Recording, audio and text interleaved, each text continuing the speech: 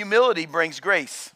That's what the scripture says. You can read it in John 4:6. Humility brings grace. I don't know about you, but I desire more grace. I need more grace. Amen. That means I'm getting something that I don't even deserve. There's something that God's pouring into my life that I don't even deserve. Whether it's wisdom, whether it's knowledge, whether it's understanding, whatever it is, God's giving me something that I don't even deserve. Right? Isn't that what salvation is? Isn't that why we're saved by grace? Because we really don't deserve it, but he gave it to us anyway, right? Because he loved us. He loved the world so much that he gave his only begotten Son, right? That who should ever believe in him should not perish, but have everlasting life, right? Because it's all about the Father, right? We're here to glorify our Father. And I want us to jump back in the word about humility, because we've been in the midst of humility. And if you have your Bibles, turn to James 4:7-10. It says, therefore, submit to God. We've talked about submit. Resist the devil and he will flee from you. We've talked about resist. Draw near to God and he will draw near to you. We've talked about drawing near. Amen. Cleanse your hands, you sinners, and purify your hearts, you double-minded. Lament and mourn and weep. Let your laughter be turned to mourning and your joy to what? Gloom. Humble yourselves in the sight of the Lord and he will lift you up. Amen. We talked last week and we talked about what? Clean hands, right? We talked about your heart as well, right? But before that, we talked about drawing near to God, because it says in the scripture, if I draw near to him, he's going to draw near to me. And I challenge you, are we drawing near to him? Are we drawing closer to him each and every day? Are we drawing closer to him in prayer? Is our hands aligned with our heart? Because that's kind of where we left off, right? About the hands and about the heart. And it too many times as Christians, our hands are sometimes good, but then our heart is not aligned with the goodness within our hands. And too many times our heart is good in an area, but then we're doing it's kind of like what Paul says. I do the things that I don't want to do, and the things I want to do, I don't do. You know, he has it all kind of mixed up. I think my name should have been there instead of Paul's, right? I think I could put my name. Instead of Paul, I'll just put my name. Lord, the things that I need to be doing, man, I just seem to blow it. But everything I'm doing is like I'm not supposed to, and what I need to do, I'm not doing, and it's just a big messed up thing. But I left off right there that if our hands are not equal to our heart, it's really double-minded, right? Because if my hands are out doing good, but really I'm only doing good in the flesh because, I just want everybody to see how good and godly I am. Can we be real?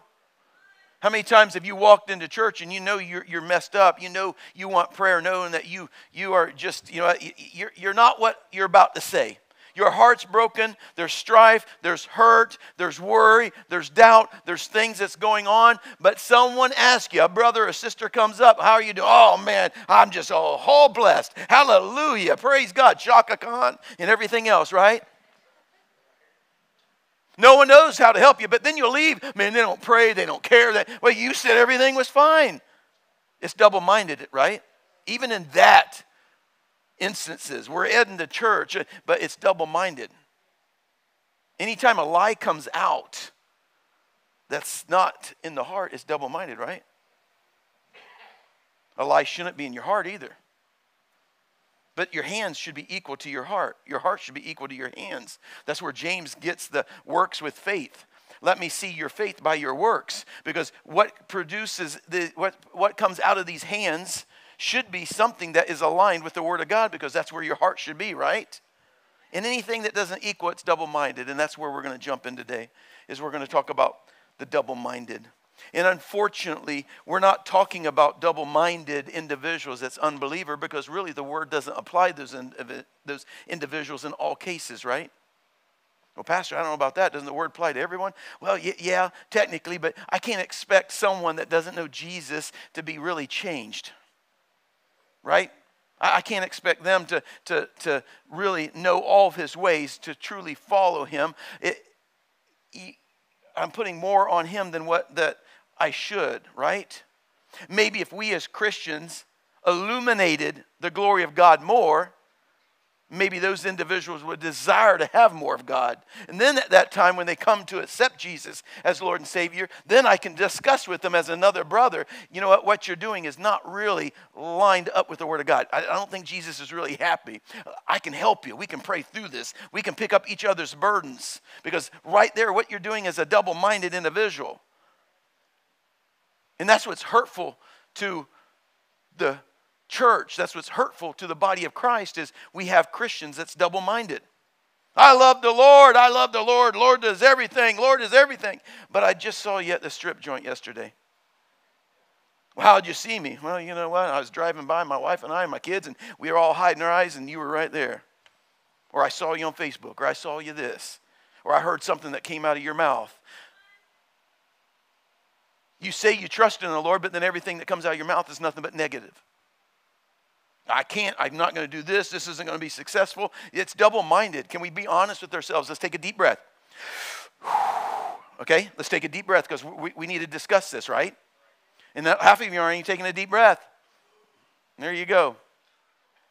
First thing we need to do about double-minded is we need to define it, right?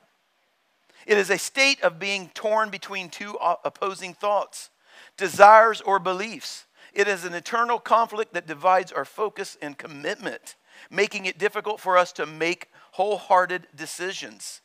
Do you see where it's two things that's interacting? I'm trying to lean towards this, but I'm trying to lean towards this, and one's right and one's wrong, or one's just the opposite of what I'm saying, I'm confessing. I believe in Jesus, and I believe in this, but my mouth is just filthy. My mouth is, and I'm not trying to do anything about it. Oh, I believe in Jesus, but then I'm watching things that I shouldn't be watching. I'm going to movies that I shouldn't be going. I'm not praying like I said I would pray for the individual, but I already forgot about the individual. I want my life to be changed. I want humility. I want to be humble before God because I want more of His grace. Because I need more of His grace every day that I'm out in my workplace. I need His grace in the midst of my marriage. I need His grace in the midst of raising my children. I need His grace in the midst of this economy because I do not live by this economy. I live by God's economy, and I need the grace of God in order to get me through this. Amen? So I think we need to develop humility. So it's a state of being torn between two things. It even continues to say the state of being torn between two opposing thoughts or desires hinders our spiritual growth and undermines our ability to trust in God wholeheartedly.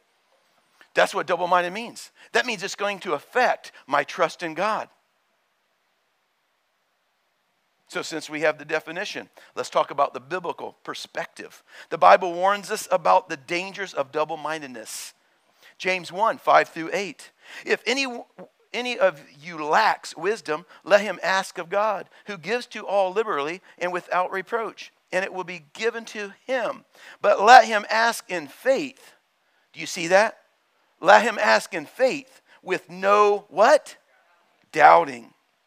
For he who doubts is like a wave of the sea, driven and tossed by the wind. For let not that man suppose that he will receive anything from the Lord. He is a double-minded man, unstable in all of his ways. How many times do we go to God as a double-minded man?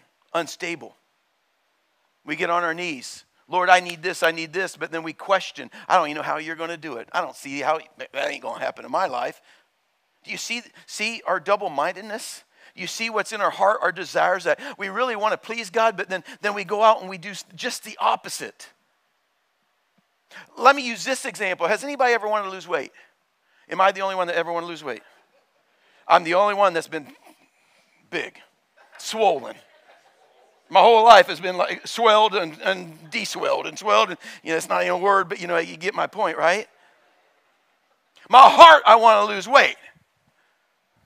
But when you catch me with a bag of Oreos, it says something different, right?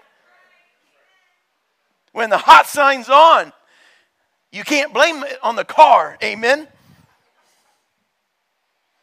I got to confess, yesterday was my cheat day. So I had a piece of cheesecake because we took Joshua out because it was his birthday. He wanted to go to Cheesecake Factory and go and do some shopping. And then on the way home, I figured, hey, since it's my splurge day, let's just go buy Krispy Kreme. Hot sign wasn't on, but that didn't stop me. But I want to lose weight, so I'm exercising. Do you see where it's aligning with what's in my heart? I'm going to watch what I eat, but there's going to be a splurge day. I love the Lord, but I have to make sure that I'm walking a lifestyle that aligns with my faith, my commitment, what I spoke, that Jesus Christ is my Lord and Savior. So now my lifestyle needs to align. We have the hands and we have the heart. They need to align. So if my heart is confessing the Lord Jesus, that means my hands need to be an example of the Lord Jesus. It doesn't need to be double-minded. But we see here that a double-minded person is unstable in all their ways, right?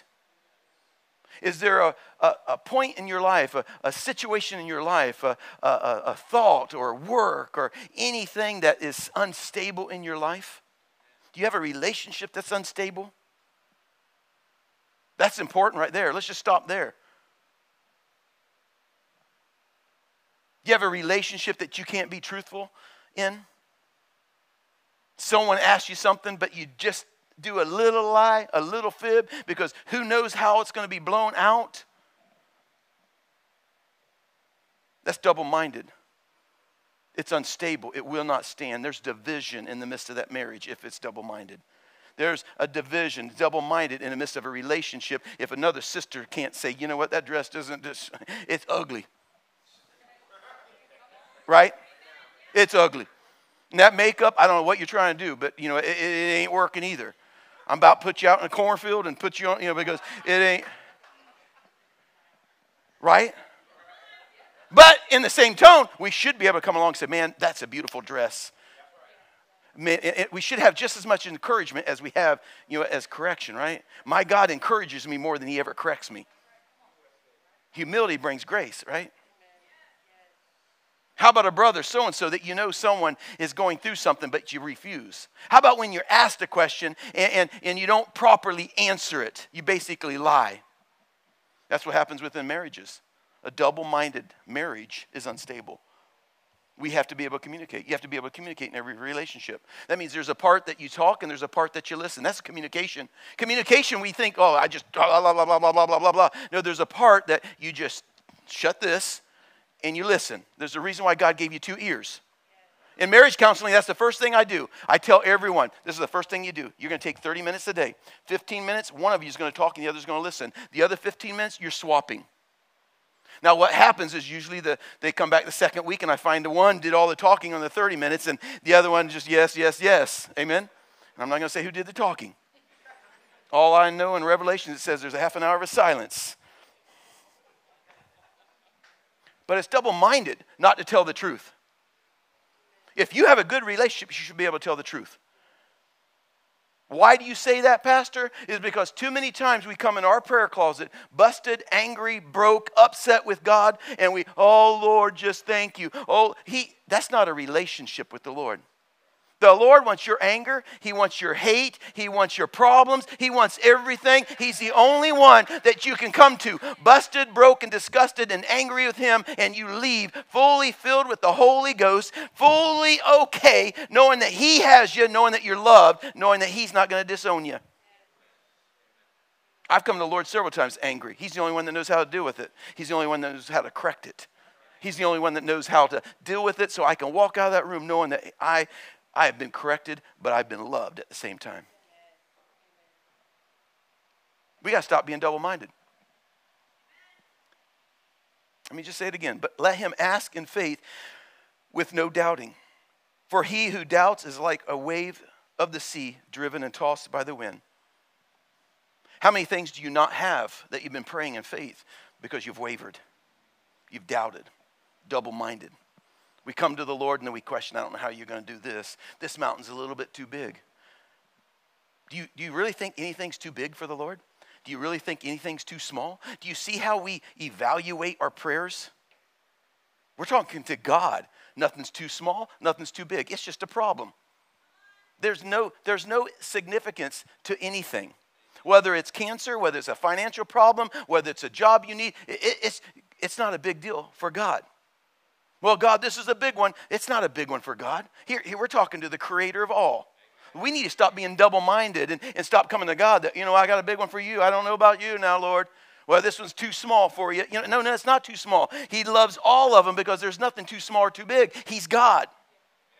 We need to come and know He's God and stand on the Word of God and know in faith that we can have whatever we ask according to His will, and I'm not going to be a double-minded. I'm not going to be in the ocean tossed back and forth. If He said that I can be delivered, that means I can be delivered. That means He can give me the strength for this deliverance. That means I don't have to have these strongholds. I don't have to have this generational curse. I don't have to have bondage. I don't have to have this mindset. I can take these things captive. I don't have to live like this because I'm a child of God. We can't waver. Double-minded spiritually will always lead to a double-minded life outwardly. Think about that for a minute. We're just talking about the biblical perspective. A double-minded mindset, spirit, will always manifest a double-minded life outwardly. That means you're going to be unstable. It means you're going to have trust issues, just not with God, but with your spouse. Isn't that double-minded? I trust you and I'm going to marry you, but then you're all full of jealousy. Because jealousy says just the opposite. When you said I do, I trust and everything else, jealousy says just the opposite. Are you double-minded? That's why we have to get help for jealousy, right? That's why we have to understand that that's a spirit that we don't need to hold on to. Oh, fear. Man, I trust in the Lord with all my heart, but I don't know whether to do this, right? Because we're shaken. There's a difference between shaken and still trusting and having the faith in God than not having the faith and trust in God. What would our lives look like if we removed the double-mindedness? This instability arises from our inability to fully commit to God's will. Right? That's what double-minded really is. It's our desires. It's us seeking our will, right? Which hinders our spiritual growth, right? How about our emotions and our feelings, our desires? How many times have they become the absolute truth? And as any time that our emotions and our feelings becomes the absolute truth, then we're already double-minded. Because if I believe in Jesus Christ, that means, you know what? I'm going to follow His commandments. That means this whole word is nothing but absolute truth. This is the moral standard. This is the moral truth. This is absolute truth. There is nothing else. Well, how can you say that? Because you know what? This word created the universe. This word created everything else. This word created time that we live in. God does not live in time. Do you think God really lives by gravity? He doesn't live by gravity. He walked on the water. If we just keep our eyes on Him, we will never have to worry about gravity because we'll walk on water. It's our faith. We have to have the faith, not being double-minded, not being trusting in God, but then I trust in the waves and the wind. I choose to keep my eyes focused on God. We need to stop becoming double-minded. The church, everybody has become double-minded that we don't see the power of God. That's why the fivefold ministry is not activated. Well, I believe God can heal. Well, go lay hands on them. Well, you know that. What? Well, I'm believing God because I need this provision. And you know what? Well, you're believing God for the $100 electric bill, but you're not believing God for the $1,700 mortgage. How much more faith does it take to believe Him for $100 or $100,000? It doesn't take no difference in faith, does it? Because we have a God that's able, right? We have a God that's able.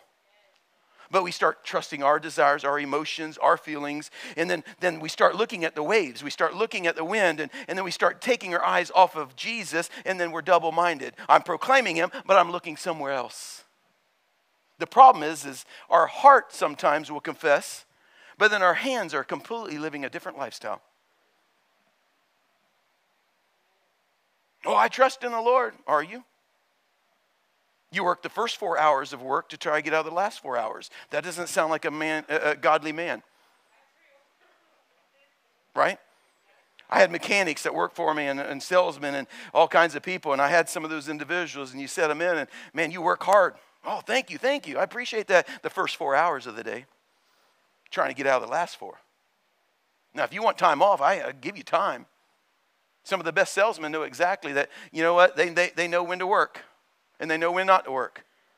What I mean by that is I had an incredible salesman that I knew. He would work whatever hours, but then every once in a while he would take a Thursday off, a Friday off. You wouldn't even see him, but he was the number one salesman. He knew he would never be productive whenever he just wasn't in that zone. But he gave more to the company than anybody else. And when I looked at his hours, he actually worked more hours than anybody else.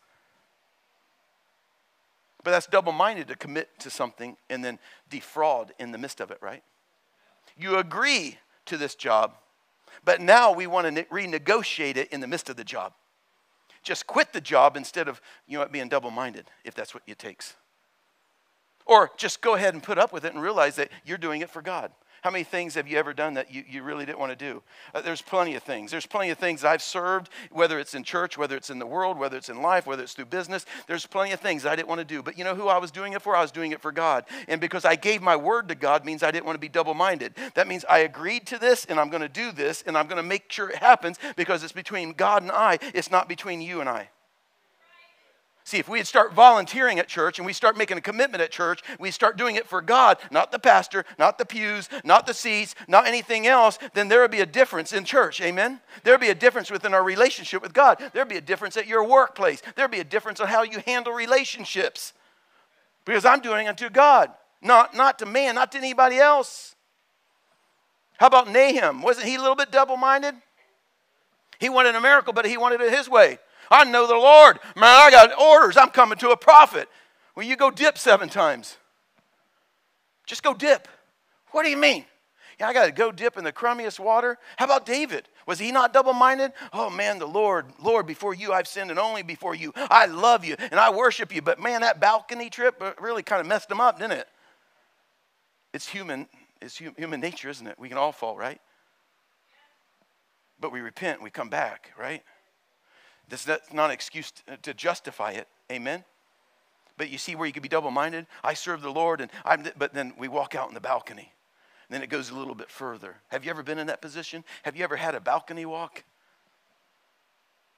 Oh, I never committed adultery. Well, you know what? Have you ever did anything else that God called you to hear, but then you took the balcony walk and you choose a different mountain? You choose a different fight. You choose a different direction. You choose a different path. It didn't work out. How about that saying, I am in the world, but not of the world? How many times we use that as an excuse to justify what we're doing, but really, if we really want to be honest with ourselves, we're just double-minded. Well, but it was a bad movie, but you know what? I just hummed whenever I knew they were going to say a bad word. I mean, you see how silly that is? But when we do things, when we go to places, when we support woke businesses, can I get an amen? We're going to be real, right? Because double-minded is right. I serve the Lord. The Lord is everything. I'm going to walk according to his word. But you know what? I don't think Jesus would show up here and shop. I don't think Jesus will show up here and eat because of what they represent, right? I don't think Jesus is going to show up at Walt Disney. Can I just say amen? I mean, I don't want to offend anybody.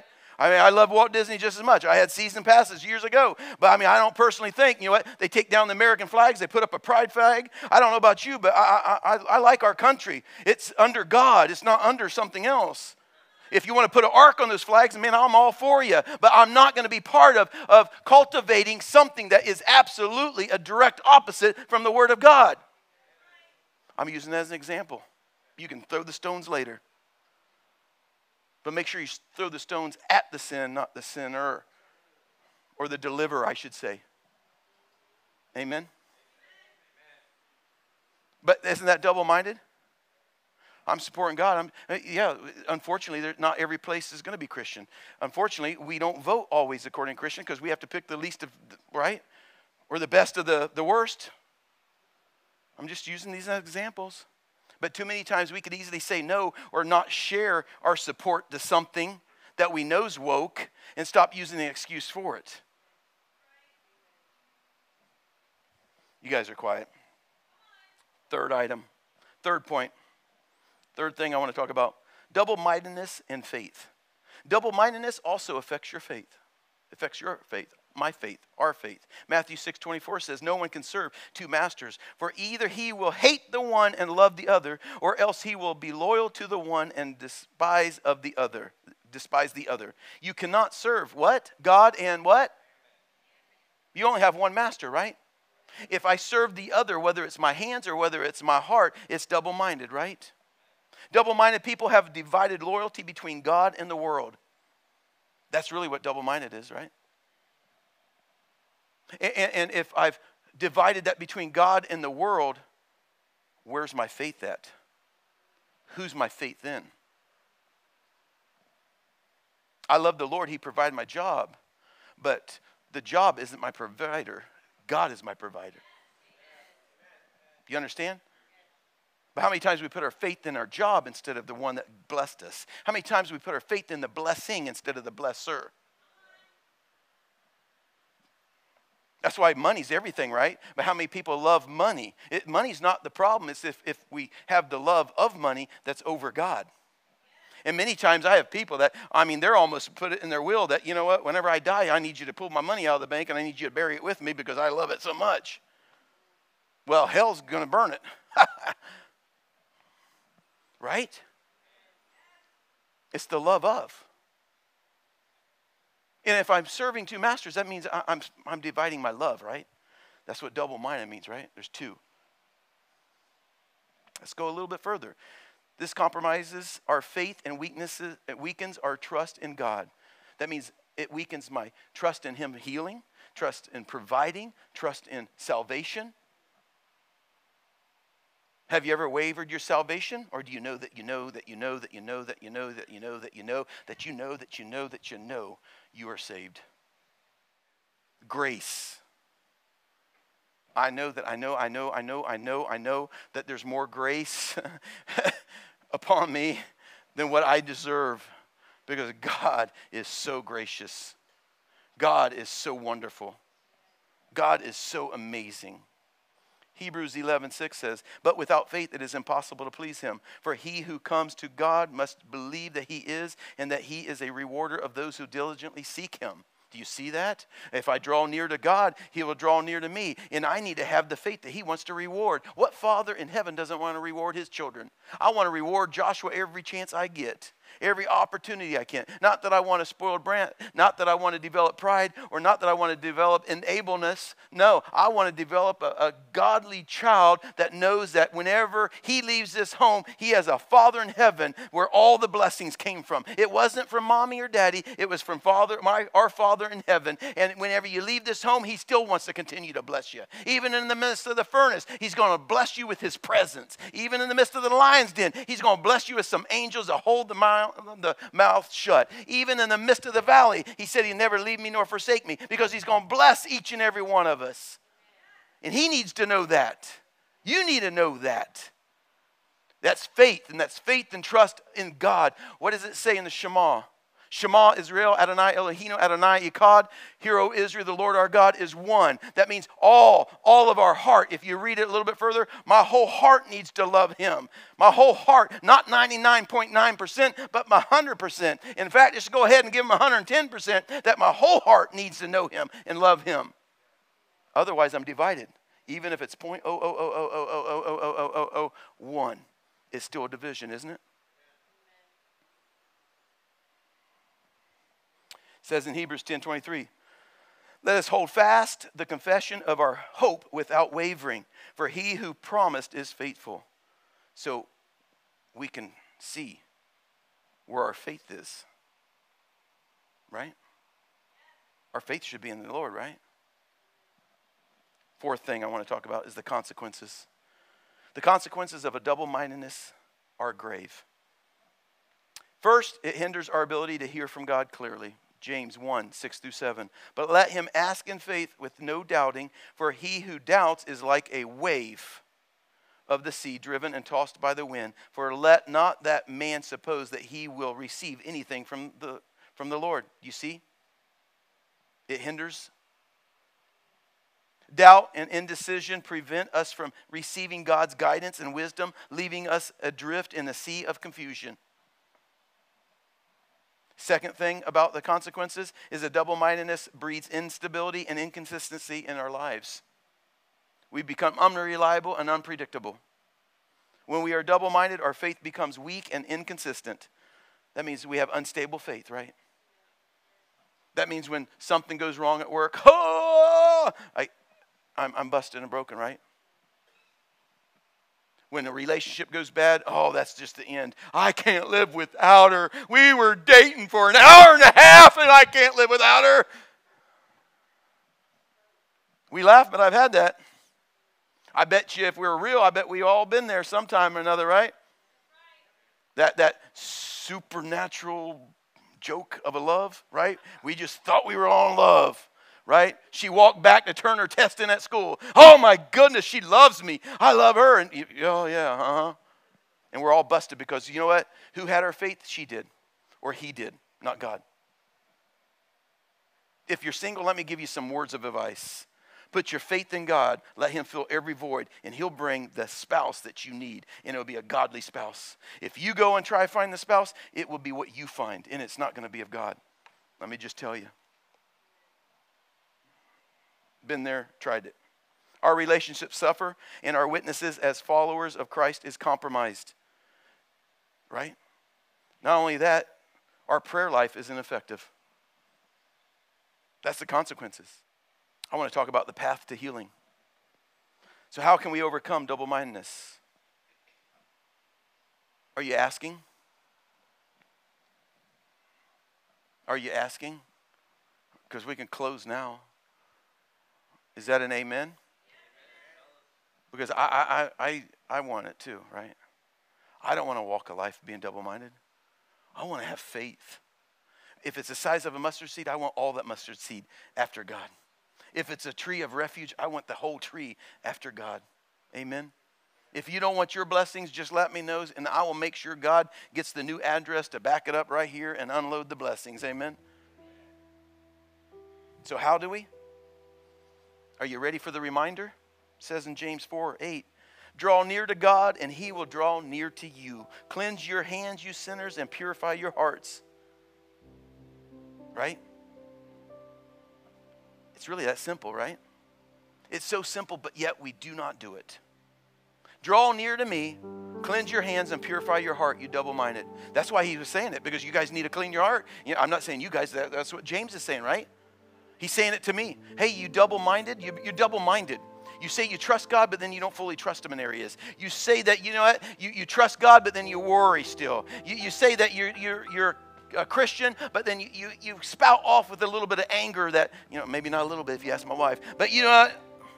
I mean, because I'm talking to humanity. I'm not just talking to an individual. I'm talking to humanity. Anger rises up. Something comes out of my mouth that shouldn't. I respond how I shouldn't. I'm fighting with the wife. I'm fighting with the dog. And, you know, whatever the case might be, nothing seems to go good because we're double-minded, right? Draw near to God. Cleanse your hands. Purify your heart. Purify your heart. Let the word dictate what's in your heart. Let the word dictate what comes out of your heart. Out of the abundance of the mouth, what? I mean, out of the abundance of the heart, the mouth speaks, right? What's the hand speaking? What's the mouth speaking? Because the hands speak too. Are they clean? Are they committed to the Lord? Because that's the whole key. We must seek God's forgiveness, repent of our divided loyalties, and surrender ourselves fully to him. We need to cultivate a single-minded faith, which is in him. That means we have to prioritize our relationship with God above all else. That means we need to see, does God have me all? Or does part of my spouse? Or does my children? Too many times it's easy as moms and dads that we put faith in our children. Oh, he's going to get to the NBA and I'll be taken care of. That's my retirement plan. Really? Well, God will make sure he takes that away if that's an idol. Right? We must immerse ourselves in his word, spend time in prayer, and seek the guidance of the Holy Spirit in all our decisions. As we align our thoughts, desires, and actions with God's will, we will experience the stability, peace, and joy that come from a single-minded devotion to him. Our trust in God, not our worry, stress, doubt, our waves in the wind, right? So we know how. It says in Hebrews 4:16, let us therefore come boldly to the throne of grace, that we may obtain mercy and find grace to help in a time of need. But will we if we're double-minded? We know what to do. So the real question is that I'm going to leave with you, that I want you to ponder and think on this whole week. Why aren't we? What's stopping us? Is it because we're putting our trust in something that shouldn't be? Why am I not giving it all to the Lord? Is it because I don't believe in the Lord? Well, ponder that. Look at creation. See how it points back to God. The sovereignty of God. But why aren't we? If it just, we could have a prayer life. We could read the Word. What's stopping us? Pastor, you don't understand how busy my life is. Well, I can give you my schedule too. We can compare if that's what helps you. I don't think comparing is very good because we're all busy, right? But if we know we need to draw near to Him, and drawing near to Him, He's going to help us clean these hands, right? He's going to help us purify our heart. So why aren't we? Why aren't we? Why am I not adjusting my schedule? I'm here to tell you, if you have a problem sleeping, then when you have a problem sleeping, you can't sleep, get with God. You know it. You can ask for a good sleep. It's scripture. There's a scripture that says, you know what, Lord, help me with my sleep. Give me good sleep. Maybe you're not asking. Maybe you're not spending time with Him. It's amazing that whenever I have some long days and I get 2 hours worth of sleep, that it's sometimes I can go like the Energizer Bunny, and it's all because of God, because I put Him first. And the days I don't put Him first, I can tell. It's like I'm completely out of energy. I'm completely frustrated. I'm just, I'm done with the day. I don't want no calls. Right? Have you ever answered the phone frustrated? Yeah, people know. You're not hiding anything. Why do you want now? With your mom. Well, I'm sorry, Mom. Because you always got to apologize. You can never be mad at your mom, right? But what's keeping us? That's just the question. What's stopping you? Because I have to ask the same. What's stopping me? 15 minutes early in the morning? 15 minutes at night? You've always heard me say, is God on your calendar? Well, why would I put God on my calendar? Well, because you always put important things on your calendar, right? Isn't it amazing how you put your vacation down on your calendar or your planner or your to-do list, whatever? It's important, right?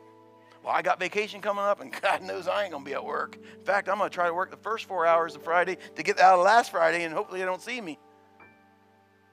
Or the anniversary, your birthday, holidays. It's important. If God's not there, are those dates more important? Why isn't God? If God's so important, why isn't He on your calendar? Why isn't your alarm on your phone to make sure that you get up at 5 a.m.? Just to spend 15, 20 minutes with Him. Some prayer time with Him. If He's that important. Right? Just a question. Great question, right? We need to stop being double-minded. Because what does Jesus say? If you love me, follow my commandments, right? That means if you love me, follow me. And what do? I get away and I spend time with the Father. I make sure I pray. He didn't need to read the Word because He was the Word. But what are we doing? And to say that I love you, Jesus, and you're my Lord and Savior, but I'm not following Him in every area is double-minded. Each and every one of us have a purpose and a plan, and each and every one of us have a gift of God. Each and every one of us, we are unique. We are made for God's glory. And not to walk into that purpose and fulfill that plan that He has for us, I'll let you fill in the blank. Every head bowed. I hope that you enjoyed the message today, and I hope that you gave your heart to Jesus Christ. And if you're here and you have not, and you would like to right now, all you have to do is ask for forgiveness of your sins and receive Jesus into your heart as Lord and Savior, and you are saved and set apart. That's all it is. And I want you to email me. I want you to email me so I can be praying with you, that I can be believing with you, that we can equip you, that we can stay in contact with you, because I want to welcome you to the family. And while you're here watching right now, make sure you check us out at Peak Worship, and make sure you get involved with all of our social medias. That means you like us, you follow us, check everything out about us so you can get plugged in. Amen. And we will see you next time.